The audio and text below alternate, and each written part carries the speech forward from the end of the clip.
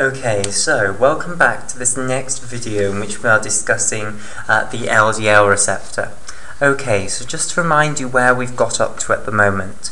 Basically, we have seen that LDL molecules are these remnants of VLDL molecules. Okay, so the liver makes VLDL molecules to supply the skeletal muscle tissue and the cardiac muscle tissue with triacylglycerol molecules even when you are in the fasted state. Okay, and these VLDL molecules are very large lipoprotein molecules with a huge great store of triacylglycerols within their lipid core here. However, as they deliver these triacylglycerols to the skeletal and cardiac muscle tissues, what's going to gradually happen is you're going to deplete the triacylglycerol content of these VLDL molecules. As you deplete the triacylglycerol content of these VLDL molecules, they become known as intermediate density lipoproteins, and then finally, once you've got rid of pretty much all of the triacylglycerol molecules, they become these low density lipoproteins, LDL molecules. Okay, so LDL molecules are much smaller than VLDL molecules. They're between 20 and 25 nanometers in length, and they have only one apolipoprotein within their phospholipid monolayer, which is apolipoprotein B100, which is an enormous great apolipoprotein. Okay, right.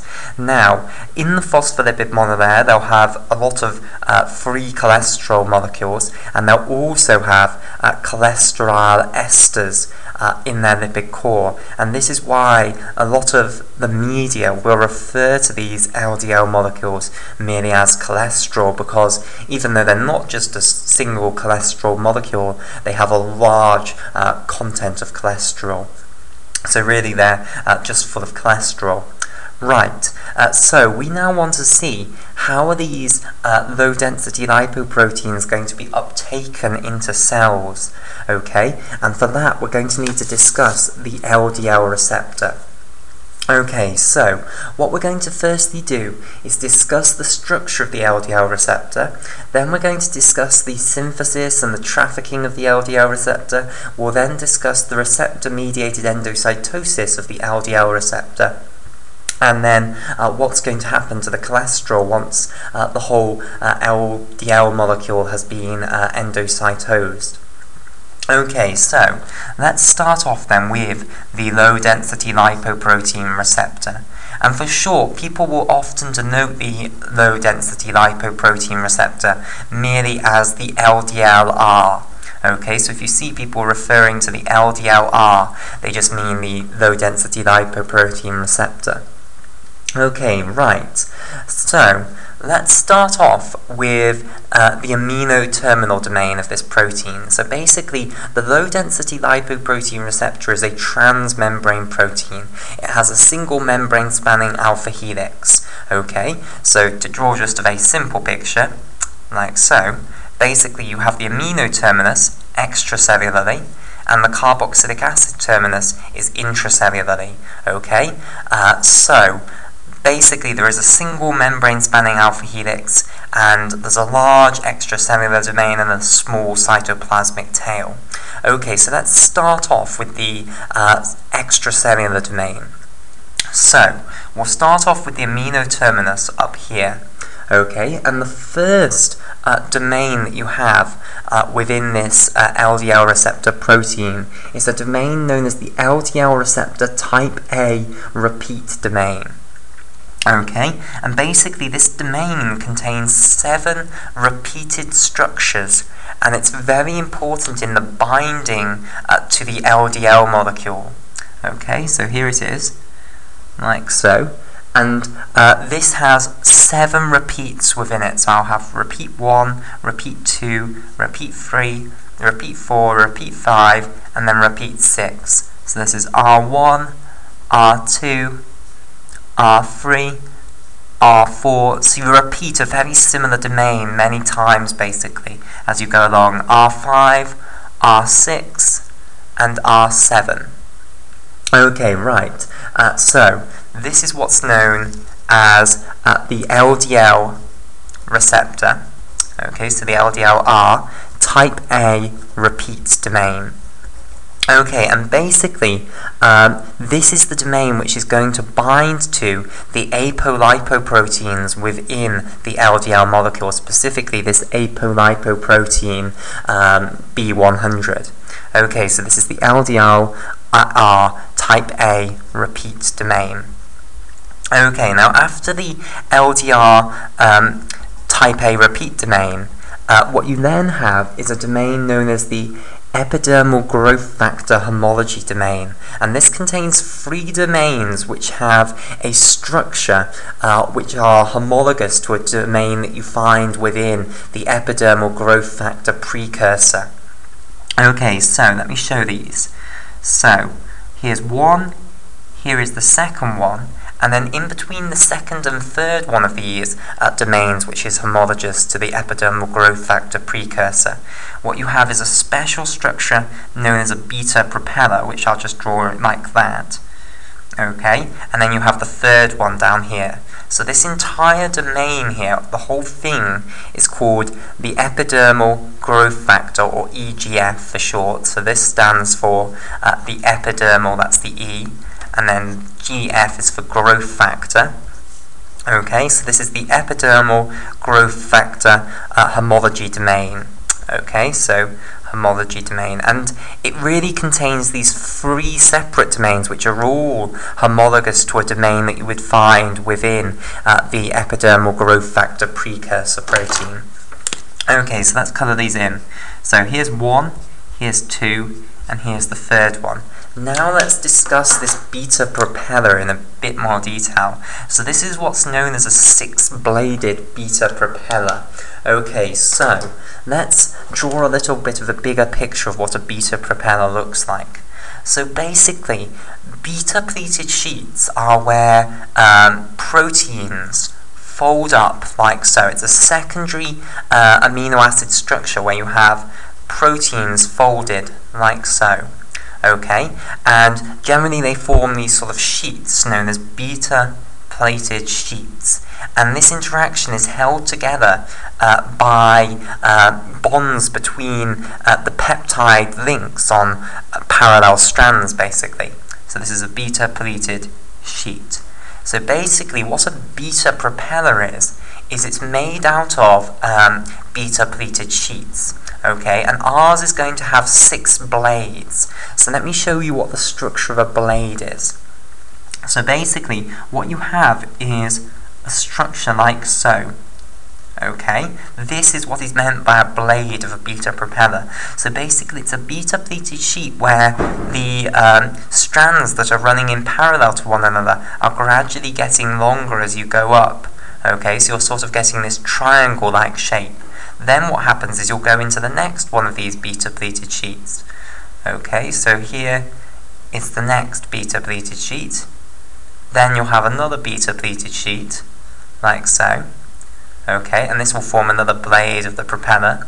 And then another one, like so. And we want 6 of them, so we might as well finish it off now. So there's 4.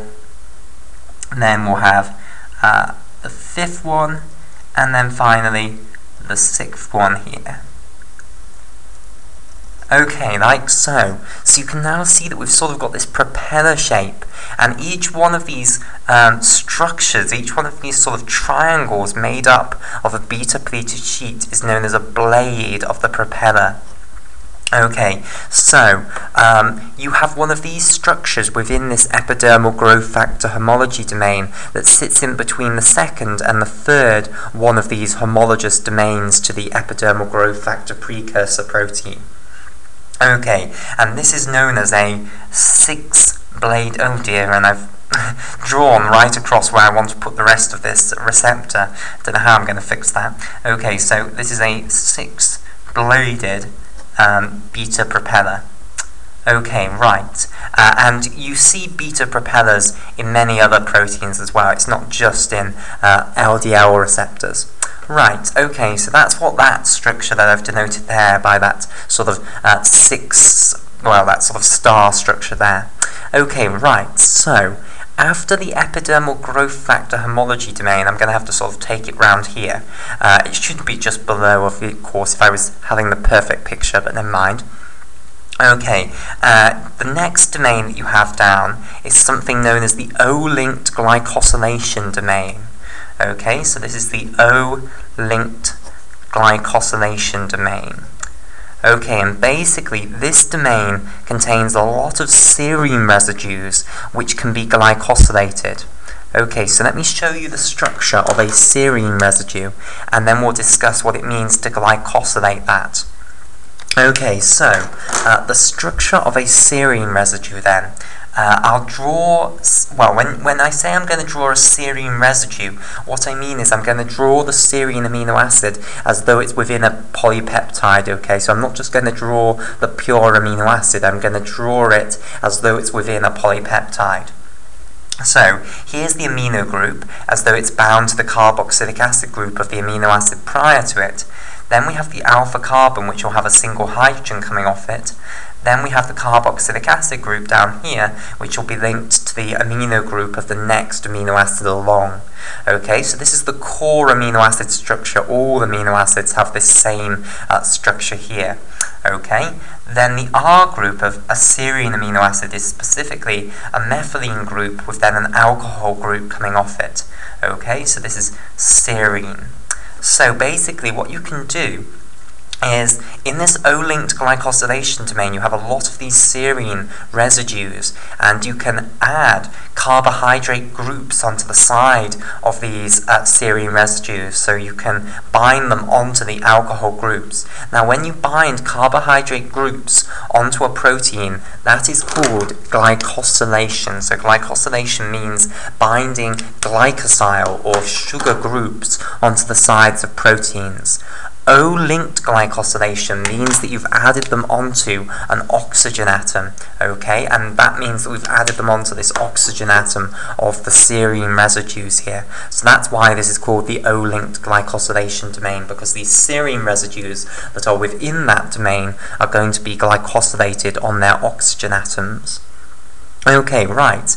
After that, you have the membrane-spanning alpha helix. So you have this single membrane-spanning alpha helix, which will make its way across the phospholipid bilayer. And then you have a small cytoplasmic tail, and the really important domain that you have within the cytoplasmic tail is called an NPXY domain. Okay, and then finally you'll have the carboxylic acid terminus of this LDL receptor. Okay, right, so let's discuss this NPXY domain in a bit more detail, because this is going to be crucial to the endocytosis of this receptor once LDL has bound to the LDL receptor type A repeat domain. Okay, so basically what the naming of this domain is telling you is which 4 amino acids you have. So this domain that I have highlighted in green, this only consists of 4 amino acids within this cytoplasmic tail, and the naming of it just tells you exactly which 4 amino acids you have. Okay, so in order to be able to read this, you need to know your single letter amino acid code. Okay, so what it's saying is the first amino acid of this domain is N. Okay, so what does N stand for? Well, N basically means the amino acid asparagine. Okay, so I'll just write that down. N is the single letter amino acid code for asparagine. Okay, so let's draw this domain out. So the first amino acid is going to be asparagine. So I'm just drawing out a normal amino acid residue here. So this is the core structure. Now what's the R group for asparagine? Well, basically asparagine has a 2-carbon carboxylic acid, which is has been turned into a primary amide. So it's aspartic acid basically, where you have replaced the alcohol group with an amine group like so to create an amide group here. Okay, so you have a methylene group and then a primary amide group here, and that's asparagine. So that's the first amino acid of this domain. The second one is a proline residue. Okay, right, so let's draw our proline residue here. So proline is unusual because the R group involves the nitrogen atom of the amino acid. Okay, so you don't have a hydrogen coming off this nitrogen of a proline residue. Okay, you do still have a hydrogen coming off the alpha carbon, and then you'll have your carboxylic acid group here. And now the R group of proline is basically you have a five-membered ring here. So here we go. So when I put CH2 like that, that means you've got two hydrogens coming off each of these carbons. So you add in these 3 extra carbons to form this 5-membered ring here, and then each of these carbons here has 2 hydrogens coming off. So this is P, and this stands for proline. Right. X, the little x just means any amino acid can sit in that position there, so I'll just put an arbitrary amino acid. So here is the amino group again, here's the alpha carbon with a hydrogen coming off, and we'll have here our R group. So it's just any old amino acid, you can have whatever you like in that position, and this will still work to do what it needs to do later. Okay, and then the final amino acid in our little MPX domain is a Y. Now Y stands for tyrosine. So again, here is our amino group, here is our alpha carbon, and here is our carboxylic acid group. Okay, and then the R group of tyrosine consists of a methylene group with a benzene ring coming off it, like so. Okay, and then off that benzene ring you then have an alcohol group. Okay, so this is the R group of a tyrosine amino acid. Okay, so this is Y, and this stands for tyrosine. So basically, in the carboxylic acid terminus of the LDL receptor, you have one of these special MPXY domains, and these are involved in the receptor-mediated endocytosis of the LDL receptor, which is bound to LDL. Okay, so I'll just put that this is this arbitrary amino acid, so MPXY. Okay, and this special domain is what you would call an endocytic motif. So there are different examples of endocytic motifs, okay? This is not the only type of endocytic motif, but it is a common form of endocytic motif. So basically what an endocytic motif is a little motif, which is a little section of the protein which tells components of the cytoplasm, so proteins within the cytoplasm, that this receptor needs to be endocytosed. Okay, right, and the binding of the LDL is going to trigger some sort of conformational change in the LDL receptor that will mean that this MPXY motif is then available for the proteins to interact with, basically, and they will then cause the endocytosis of the LDL-bound LDL receptor. Okay, right, so we'll call it there for this video, and in the next video what we'll discuss is the production of the LDL receptor within the rough endoplasmic reticulum, the trafficking of it to the plasma membrane, and then what happens when an LDL molecule binds to that type A LDL receptor repeat domain, and then how receptor-mediated endocytosis follows.